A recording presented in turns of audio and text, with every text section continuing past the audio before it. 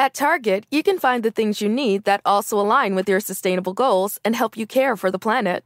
Target makes it easy to shop with the future in mind, with brands like Everspring, made with natural ingredients and recycled packaging, Target Clean Beauty products, formulated without chemicals and other harmful ingredients, and initiatives like Target Zero that offer zero-waste beauty solutions. All of these products are available at everyday low prices, meaning you never have to compromise what's important to you when you shop. Sustainable college essentials, from recycled packaging and zero-waste beauty, available at Target. Visit Target.com or head to your local Target store. Progressive Snapshot can save you money based on how you drive and how much you drive. So the safer you drive, the more money you could save. Now, if you didn't hear that because you were yelling at another car while driving, let me say it again. You need to calm down. Yelling is just making everyone as stressed out as you are and letting them all know that you definitely aren't trying to save with Progressive Snapshot. And if you did hear it the first time because you weren't yelling at another car, nice work. You'd love Snapshot from Progressive because it rewards safe drivers. Progressive Casualty Insurance Company and Affiliates. Snapshot not available in California and North Carolina or from all agents. Stand by. The vacuum tubes are warming up. This is a special live broadcast right here on Georgia Radio.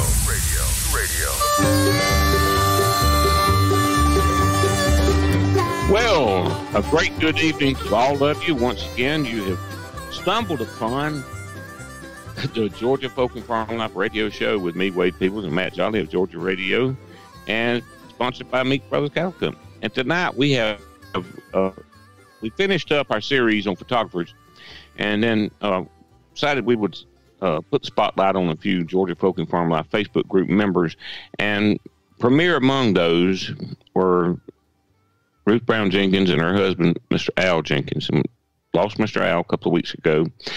And some of you may think, well, that's not a good time to bring Miss Ruth on, but Miss Ruth's doing well, and she's upbeat, and she loves me, and I love her, and I love Mr. Al. And I just like to share I want to share Miss Ruth with y'all. And so she was good enough to come on as our guest tonight, and it's going to be an upbeat, fun show, and because Miss Ruth's full of life and life abundant, and she wants to share that with you too. So welcome, Miss Ruth. Yes, sir. Glad to be here. Had a good visit with you Sunday afternoon. Yes, I enjoyed it immensely. And Susan being here with us and all, we just had a really good time. It was a good afternoon, and we had a good time. Susan actually had brought you flowers and dinner. Now, when you have a friend that'll drive, they feel beautiful. 40 miles to bring you, when you have a friend that'll drive 40 miles to bring you flowers and a good homemade meal, that's pretty good.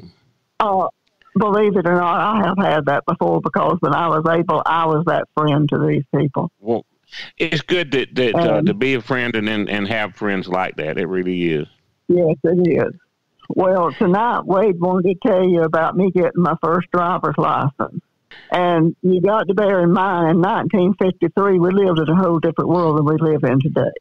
Right. And if you grew up in a small town and you were a girl, and your folks were just, they just ached by and got by on a living, there was no jobs for you. You certainly weren't going to have the money to go to college. And if you found somebody fool enough to marry you that could support you, you got married. Well, I did. And I didn't even know I married a rich boy. That's how stupid I was. But anyway, he had a nice, pretty new car, and I had never did anything but ride a bicycle. I've never steered anything. How old were you? And 13. I turned 14 in September after I married in June. And it was a rude awakening. I didn't know what them foreign people did, but they got ready to come to town on Saturday. Well, honey, they didn't all of them come to town and go to the show on Saturday. I learned that real fast. But I wanted to drive his new car. Well, he had an old ragged Army surplus Jeep. And it, full shift in the 5 years and all this stuff. And I had a 30-acre pasture.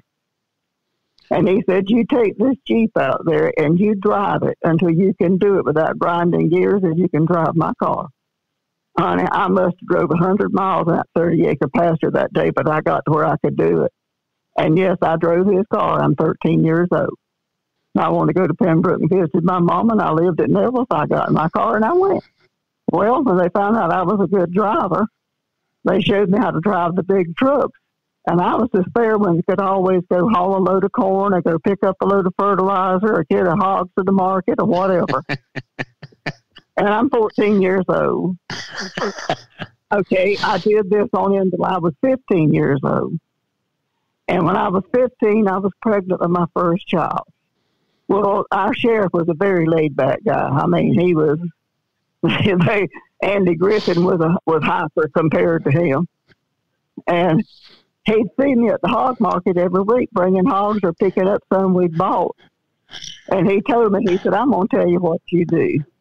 I want you to come by my office next Wednesday when the state patrol is there, and I want to get you some driver's license because we don't want to have that baby that has to be paid for by the Bullitt County jail system for you being locked up for driving with no license.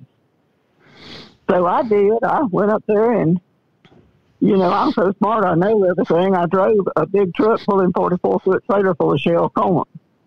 And I took up one whole side of the courthouse where you could park on it then, except the street side. You couldn't park on 301, but the other three sides you could, and it just held that big truck. Little old state patrol wasn't much smarter than I was, and wasn't much older. And I went there and I said, well, okay, Stoddard, you told me to come by and get me some driver's license. He said, well, here you got to fill this test out. And I said, I don't test real good. You just ask me the questions, I'll answer them. So he did. And the state patrol said, well, now we've got to go for a driver's test. Stoddard went over to that window and Luke, and he said, come here a minute. Little guy followed him. He said she drove that truck with that trailer load of corn on that parked out there. Do you suppose she can drive? Well, the state patrol didn't know what to say. Stoddard said, and here I am 7 months pregnant. And he said, just give her a license. And just as soon as she can drive, well, she wasn't supposed to drive anything up here. I said, then how was I supposed to get here? I'm too pregnant to walk. Needless to say, and I didn't have enough money to pay for them. It wasn't but $1.75. And I didn't have that money to pay for them, so the sheriff had to loan me money to finish paying for them. And I've never had a license check. I've never had a point on my license. Was that the first and only one you ever got? Did you go back and get a new one when it went out? Well, one year when I lived in Virginia, I thought my license was going to expire in Georgia. And you don't want to try to get a license in Virginia, trust me. And so we drove all night to get home where I could go to get my driver's license Saturday morning and got there and I had another whole year on them. Lord have mercy. So needless to say, we drove all night Saturday night, get back home Sunday where we could go to work Monday. That's Ms. Ruth, I love that story. But you were 15 years old. You were married, 15, pregnant, and you drove a tractor trailer. I married at 13. Bullitt County Court. Right. I married at 13. And by the time I was 19, I had 3 children. My children were always well-dressed. They were clean. They were well-fed. And you could take them and go anywhere in the world with them. And one of them sit on my hip, and the other one stood behind me with his arm around my neck, singing the music and patting my shoulder to the music. I just pictured that. Lord, and you were just a child yourself, really, when you had. I was, but I'd get out and play toad frog houses with my children. We built roads and drove trucks, and I didn't have enough sense to know any danger. And I never had one to get hurt in an accident. And my children had my oldest son said, if any child ever had a perfect childhood, it was him. They didn't have Tonka toys, but they had real tractors and real trucks and trailers. My 8-year-old got in a big truck and drove it to Neville's to buy him a Coca-Cola. And I had a heart attack. I mean, here is this young at 8 years old driving a semi.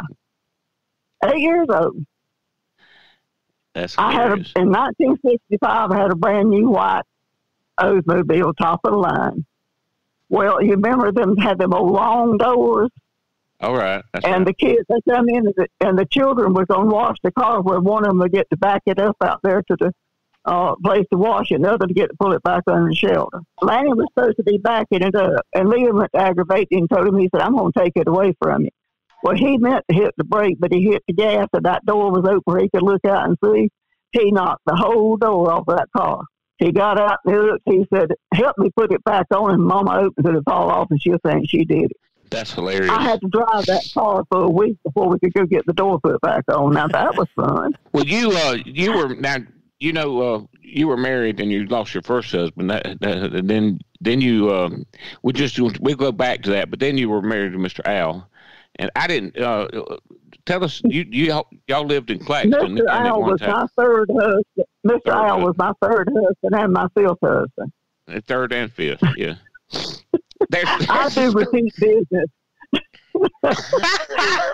Mama said I didn't know what I had enough. I had to go back for some more. But we've been married a year, and Mr. Al run away from home. He did. He left and stayed gone for 20 years and came back. He just left one day and came back one day. And he had a cigar box full of old money that his granddaddy had from his little country store.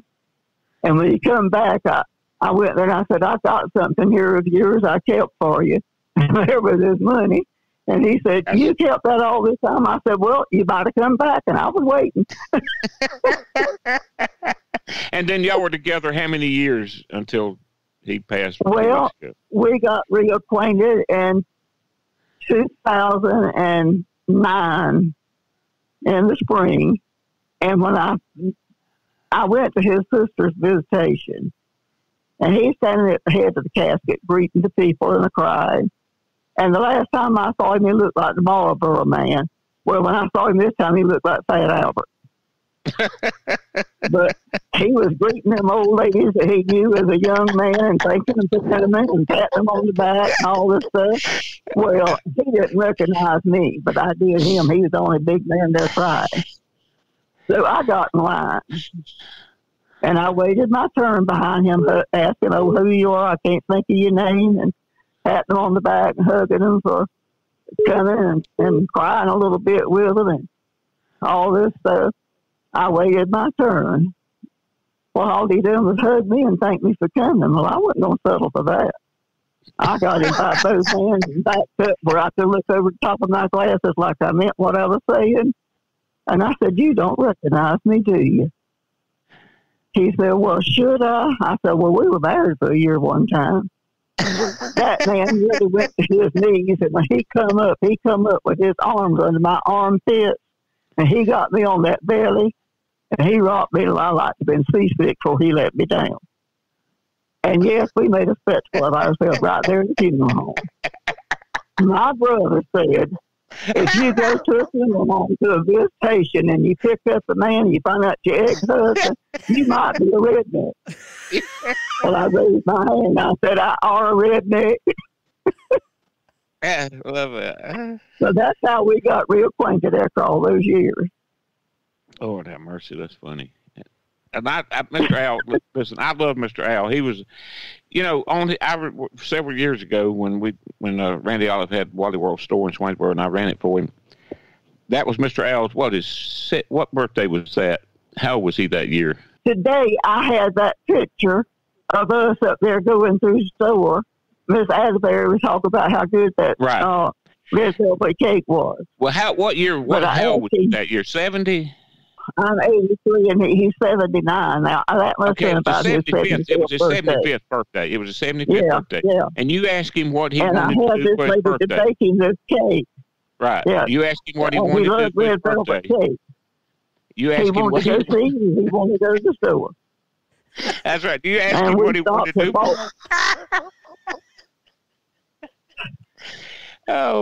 You asked him what he wanted to do for his birthday, and he said he wanted that red velvet cake and to go spend his birthday with me, and y'all did, and that was a wonderful time. Did. And we picked that cake up and stopped in Register, Georgia, and bought some paper plates and some utensils. And I think, we bought a cheap set of knives, $5 set of knives, where we'd have something to cut it with. That was a good day. And we come pretty close to eating that cake. It was good. That was Josh Walbart was there, and he and Westbury different, and we shared, and that was a great. They went with us too. That's right. And I was just honored that Mr. Al wanted to spend his 75th birthday with me. I thought it was his 75th. I just want to make sure And I said that. Remember, I bought that little air conditioner from you, That's and that's been the best purchase I've ever made. I remember that well. After he got sick, he would sleep in that room because he couldn't hear me get up rambling all at night because there ain't no telling where me in that chair is going to be and what I'm going to run into and how I'm going to get stuck. But I do like I did drive that big truck. I find a way out of there. That's right. So he goes out there and turn that air conditioner on where he couldn't hear me.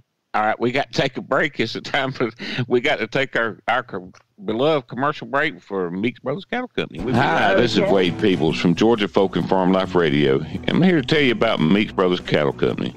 And you don't have to worry about supply chain issues or where your beef comes from.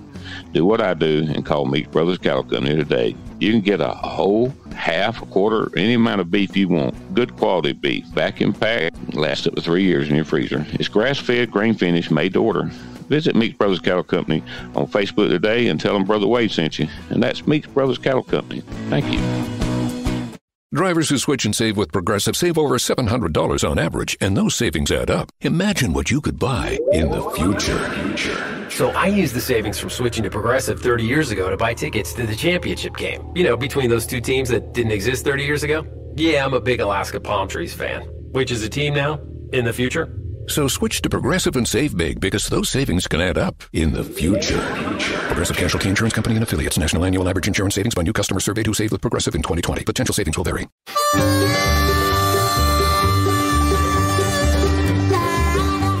Well, welcome back, everybody. We're on our mid-show break here on the Georgia Folk and Farm Life Radio Show, and we just gave you a little message about the Meeks Brothers Cattle Company, our sponsor. Glad to really be appreciative of what they do for us. And we're back with Matt here with Matt on Georgia Radio and last half of the show tonight. And we have Ms Ruth Brown Jenkins tonight, a lovely friend of mine, a great group member of Georgia Folk and Farm Life, and just a sweetheart and a true Southern lady. Hey, Miss Ruth. Wade, you don't really know me. I don't know who you describing. When I said true Southern lady, what was the lady part or the? Well, I'm female. You have turned some ladies' faces red a few times over the years and enjoyed doing it, haven't you? I'm sure. And my mama's turned my behind red over the years, too, for that mouth of mine. But it didn't do any good. She tried, though. But I joined the church when I was 10 years old. Well, I didn't learn to swim until I was 40. And I was terrified of water getting in my face. I mean, I just knew I was drowning. And our old preacher looked kind of like the buzzard on that cartoon that used to be on. He was tall and had that crook in his neck, and I was so bad to kick the seats in front of me till he put a stool up there side of me where I could sit by him, and I thought it was because he loved me. I didn't know it was to keep me quiet where the rest of the people could hear. That's funny. I didn't have a song to slam back into and couldn't kick those seats in front of me, and I just knew I was special. I didn't know I was just mean as heck. You are special, and you are mean as heck. Yeah, we love you for it. Listen, Miss Ruth, you said you were going to talk about rolling stores tonight. Can you hear me? Can you? I want to finish this story there. Finish the story. But he wasn't baptized. He went to baptize me. Oh, he went to baptize. I got you. And when he went to duck me, it scared me, and he went down with me. I baptized the preacher. Wow, that's funny. At least you didn't drown the preacher. Yeah. No, he was tall. You couldn't. I had to held him under a while. You just got him good and wet. Huh? But yeah, when we were back when I was a child, we lived in the country, and very few people in the country had transportation. And if they had it, they couldn't afford to buy the gas, and it was ration, so you wouldn't have it anyway. And so the Lanes in Pembroke had a grocery store, and he bought an old Bluebird bus and had it painted a dark navy blue and had Lane's rolling store put on it. And his 15-year-old nephew would come every Thursday and Friday. Thursday he worked one area, and then Friday he worked another. And they would let you barter because nobody had any money. And you could trade sweet potatoes, live chickens, lard, milk, butter, whatever you had more of than you needed, and you could get merchandise in exchange for it.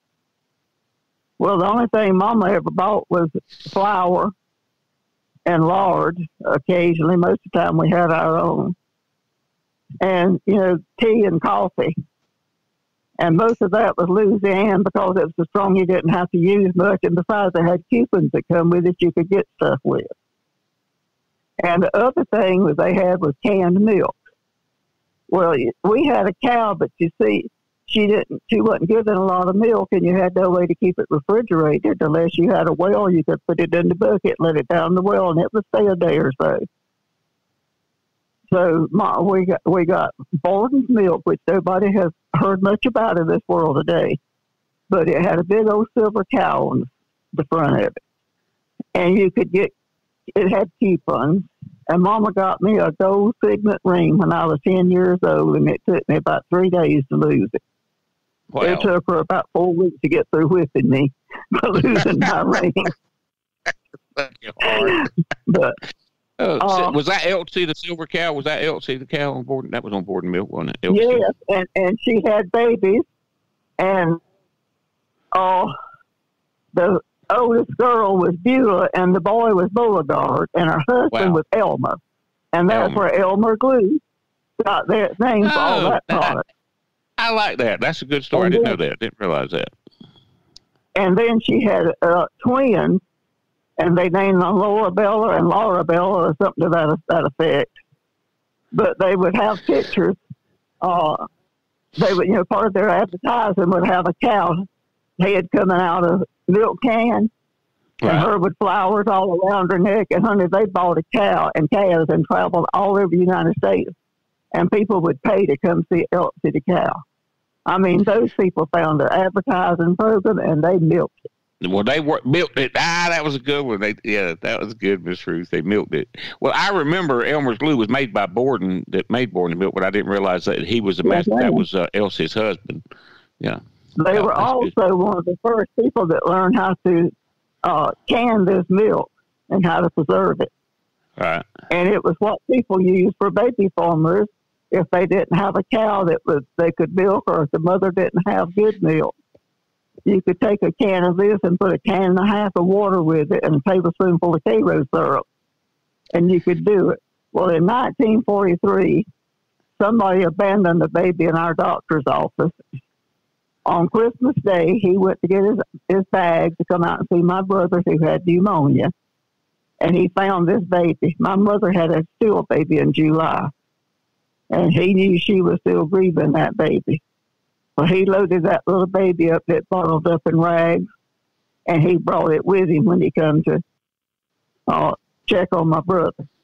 Well, all the time Mama was expecting this other baby, I'd ask him why he was there. So I'm going to bring you a baby sister. Well, my baby sister come, it was dead. I didn't want no dead baby sister. I was not quite 4 years old. And every time I see that old man, I'd kick his old both legs and say, I didn't want a dead sister, get me a live sister. So when he found that little girl baby, he knew how he was going to get me off his kneecap. And he comes driving up, and of course, nobody ever had a car to come to their house, so you had to run, go look out the windows to see who it was.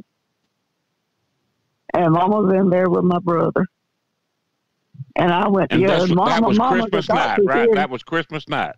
She was born Christmas Eve night, but this was Christmas Day.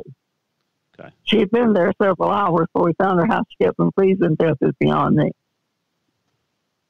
God just didn't want her dead.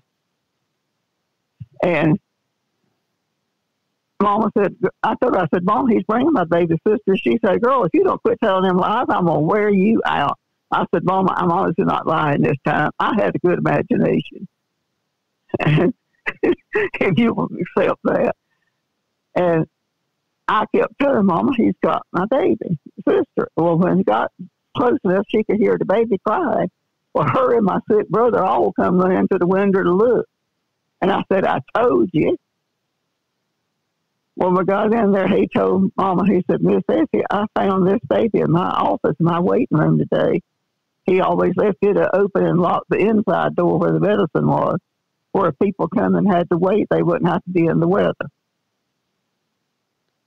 And there was a note pinned to that baby's rags that had around it. Said, name her Ada. Well, Mama said, I wouldn't name a milk cow mine Ada. I ain't about to name a baby that.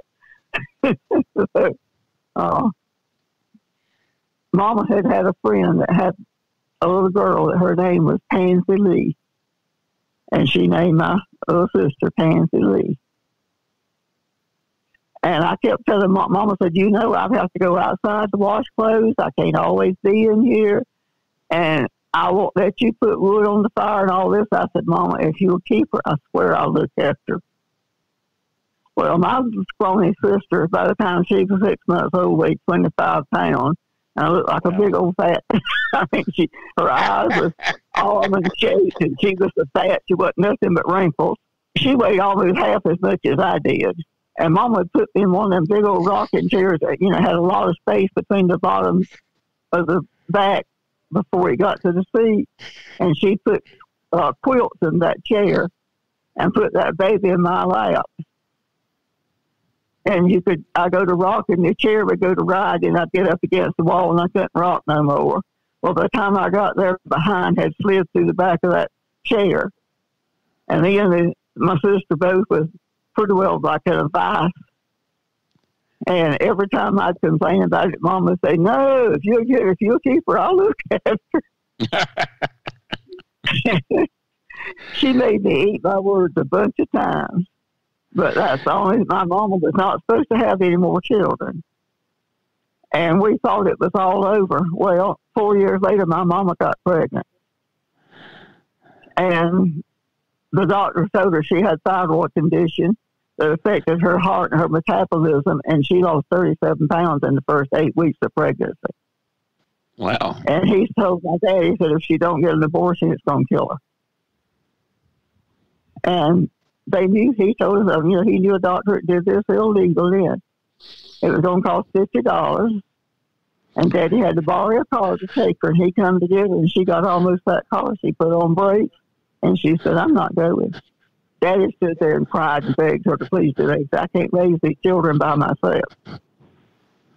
And she said, God give me this baby, and if he didn't want me to have it, he wouldn't give it to me. If it dies, we die together. But I'm not killing it. She come back in the house and went on like nothing had ever happened. She had to go to University Hospital in Augusta and stay the rest of her pregnancy. She was on 7.5 months. Had the most perfect, beautiful little baby boy. And he was just a little doll, and that was my baby. But I was big enough then I could carry him around. And if he ever got in trouble, and Mom was going to whip him, I'd take him out running every time. Ms. Ruth. I'd take him to school with me. That's amazing. Yeah. Ms. Ruth, can you hear me? Yes. Listen, all those stories are just amazing. But we've come to the end of the show.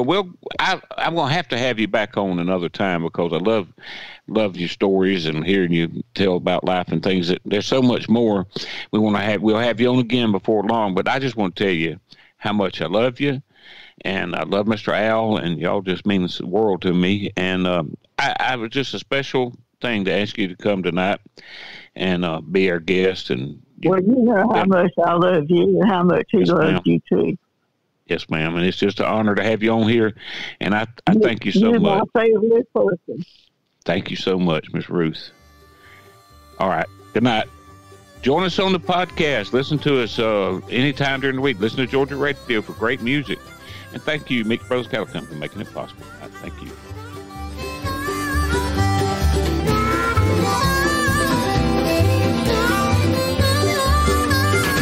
All the best country. Georgia Radio.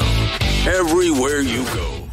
If you send money to your loved ones internationally, do it with the Western Union app. Once you've downloaded it, you can send money around the world or back home in just a few taps, so family and friends can pick up cash fast. Download the Western Union app and send money today. Western Union. Fast, easy, reliable. Offered by Western Union Financial Services, Inc., NMLS 906983, or Western Union International Services, LLC, NMLS 906985. Terms apply. The roar of our engines, the pump of our heartbeats, the pedal to our metal, the sparks that ignite us, the pistons that push us, the passions that drive us. From the feelings that move us to the places that pull us on the roads that unite us. With nearly 6,000 stores and over 17,000 auto care centers, Napa has America's largest network of parts and care, here to keep you firing on all cylinders.